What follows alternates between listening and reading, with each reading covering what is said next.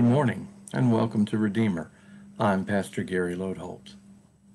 We've spent this week learning all about angels, and today we look at a second category of angels, the cherubim. In fact, cherubim are often pictured as babies with wings. We use the word cherub to think of them or to describe this little adorable angel with two wings. In fact, the word cherubic means having the childlike innocence or plump prettiness of a cherub. But that's not how the Bible describes them at all. There are some references in Psalms to the cherubim, most of them describing that they surround the throne of God, not like the seraphim who fly above it, but the cherubim seem to be under and beside the throne of God. However, one thing is clear.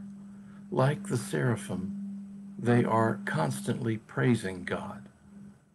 They are described as having wings, feet, and hands, and are full of eyes. They seem to have some special responsibilities, too. They are the ones who guard the tree of life in Eden once Adam and Eve are banished out of the garden. And in Ezekiel, they stand watch as destruction comes on the people. In fact, they seem to have that role of keeping watch. In ancient Israel, the temple was adorned with images of cherubim guarding the entrances, and especially the Holy of Holies, to make sure only those who were worthy were allowed to come in.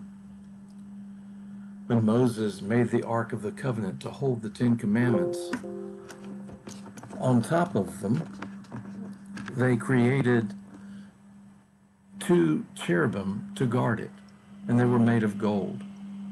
The ark also became called the mercy seat because it was considered the very footstool of God and the place from which God's mercies to us emanated.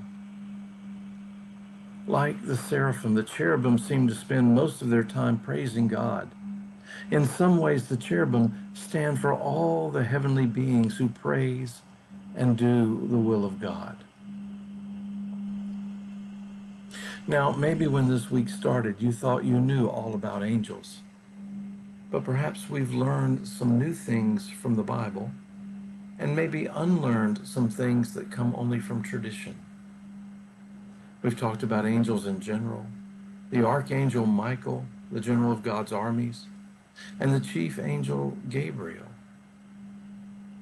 who was God's messenger of grace and promise, and seraphim and cherubim. And as we end, I want to come back to where we started with a quote from Paulo Coelho, who wrote, "No, I never saw an angel, but it is irrelevant whether I saw one or not. I feel their presence around me." Thanks for watching, and remember to let this day belong to God.